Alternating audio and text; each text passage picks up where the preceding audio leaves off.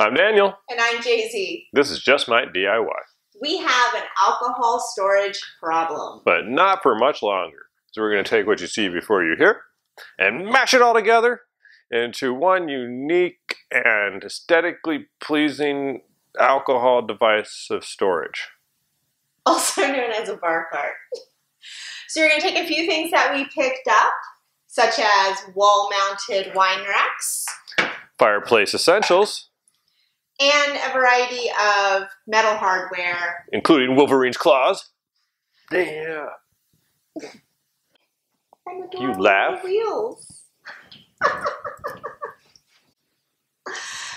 So we're going to take all these things and turn it into this. We're excited about this project. This is the first time working with metal. So let's get started.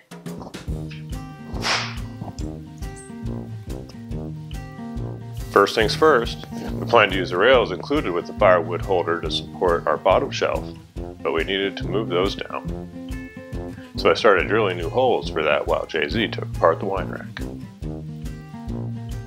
And just when we started to cut the bottom wood for the shelf, we tripped the breaker, thanks to running a space heater. So it's a heater. That's the only thing that's different. That thing must have a killer power draw. Which one is it? Top left. Anyway, once we got the power back on and the shelf cut, we moved on to cutting the wine rack pieces to fit the design we hoped to make.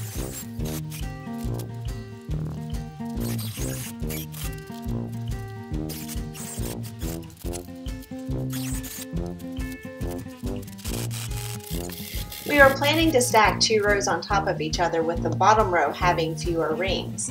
And since we don't know how to weld, we opted for wrapping a thick copper wire between the two to attach them. But as Daniel quickly figured out, that was going to be easier said than done.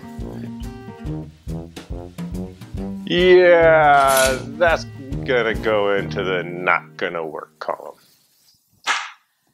So that was a giant nope. And this is the reason why. It was a flop. To our credit, we were planning on wrapping them a lot more with the wire, but realized really early on that it wasn't going to give us the rigidity that we needed to hold the top shelf up. So to Jay-Z's credit, we have like 10 wine racks to work with. And we're changing plans.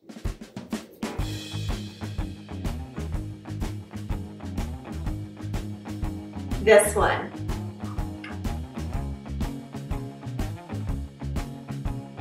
We picked this one because it was the most sturdy, but it had these diamond-shaped connectors that were too angular for the design aesthetic, and they were going to prove challenging to top with a shelf. So I went to work taking it apart so we could replace the diamonds with circular dowels, but it was a beast to take apart.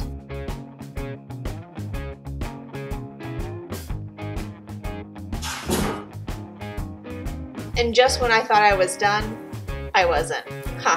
One more. Okay, now I'm really done. A miter saw made it really easy to cut the dowels to the right length. I just set a stop block and went to town.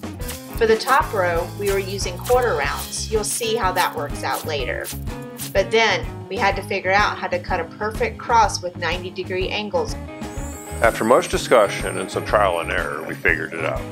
We bore a hole into a 2x4 with a Forstner bit. Once we had the hole drilled out, we made a slit just big enough for a brad nail to fit through it. When I was ready to make the cuts, all I needed was wood stacked just high enough for the blade on my oscillating multi-tool to hit dead center, something to balance the back of the dowel so it stayed level, and a 2x4 to act as a stopper in the back. After making the horizontal cut, we turned the dowel 90 degrees, tapped a brad nail into the slit so as not to create another hole, and used that as a guide to keep the dowel from turning. The jig worked great, though it was still necessary to go slow and double check everything at literally every turn.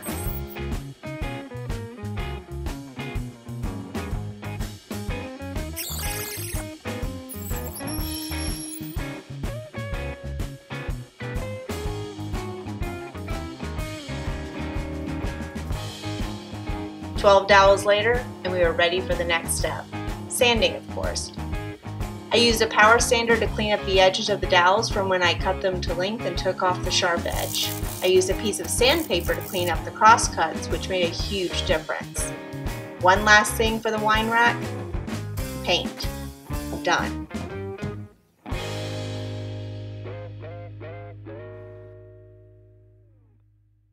We cut the shelves to length using the miter saw. I was so focused on getting the measurements right that I might have forgotten to turn off the heater. So you can guess what happened. Yep, threw the breaker again. I finished the cut, made the second one, and we were ready to roll. Since the bottom shelf would be less deep than the top, we set the circular saw on a track to keep that line straight. We go sanding with a 150 and then a 220 on the tops, sides, and bottoms, finished to prep for these.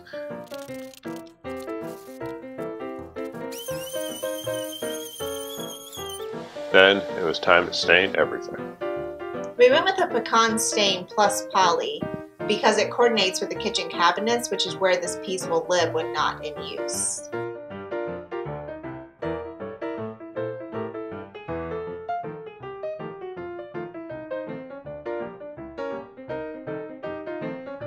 You can probably guess that a firewood holder isn't typically on wheels, but according to Jay-Z, bar carts are. So I went to work drilling the holes in the feet while Jay-Z brightened up the color from brass to more of a gold. Once I was done drilling the holes, I had to shorten the stems so that we could hide them under the acorn nuts. As silver isn't one of the colors of this bar cart, we spray painted all over the hardware either gold or black, depending on if Jay-Z wanted to hide or accentuate it. I let her make the design decisions, because otherwise the silver would have been just fine with me. We actually created our own gold-tipped bolts.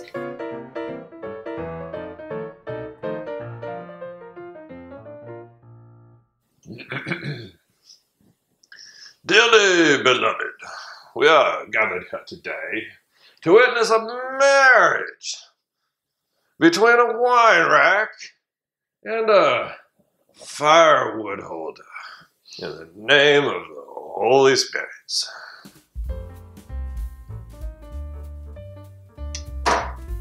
You know it's about to happen. Let's do it. We had to put together the newly formed wine rack before we could decide where to put those top rails on the firewood rack. So I went to work putting it together while Daniel was working on a couple of other things.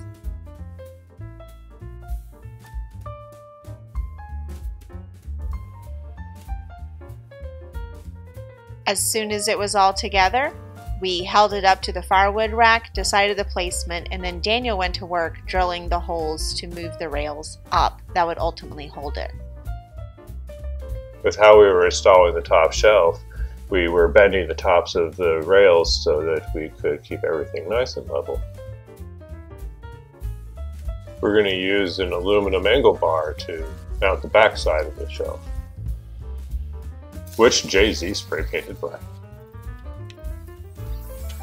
We pre-drilled some holes to mount our angled aluminum bar in the bandwidth.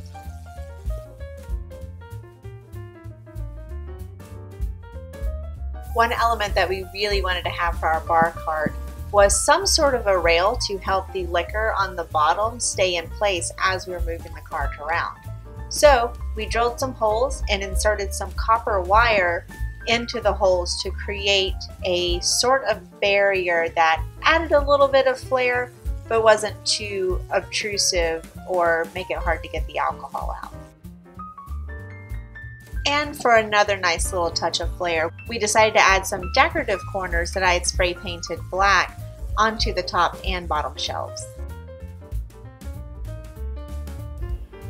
Since there weren't brackets that fit, we had to make our own in order to mount the bottom board into place. Since we're mounting our quarter rounds to the bottom of our top shelf, here we're pre-drilling and following up with a countersink. We did this because we wouldn't be able to reach this very easily because the wine rack is mostly assembled at this point. For the handle, we got a smaller dowel, cut it down, and then used standard L brackets to mount it to the top shelf. As always, pre-drilling before we screwed them in. We decided to use the multi-tool to cut the slits for the dowel to fit as a handle.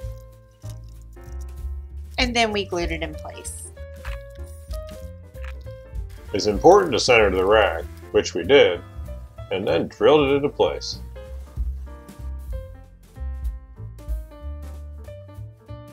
Installing the quarter rounds is a meticulous task.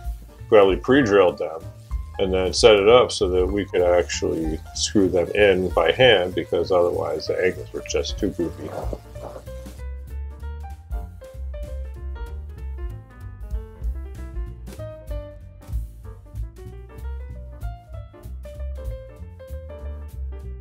I'm super excited about this finally coming together.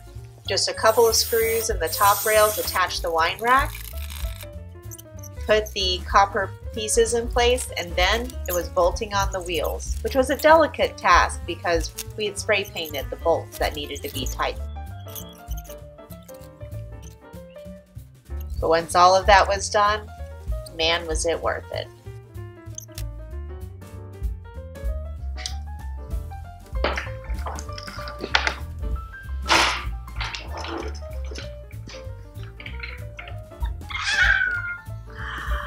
Oh my god! No!